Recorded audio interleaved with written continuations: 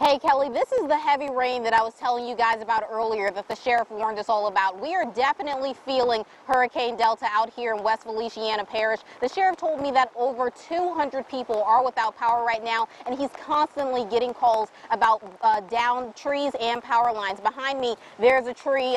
Crews are working on it right now. There's down power lines, and they're working on turning power off in the area so that they can pick up that tree. Also above me there is a tree. Some debris is falling onto the ground. The sheriff's deputies are telling me to back up because they're nervous that, maybe this tree is next to fall down. But again, debris is everywhere. These winds, the rain, it's picking up constantly. Every 5 to 10 minutes, it just keeps getting stronger and harder. The sheriff tells everyone that he wants them to stay inside, and if anyone has any problems, to dial 911.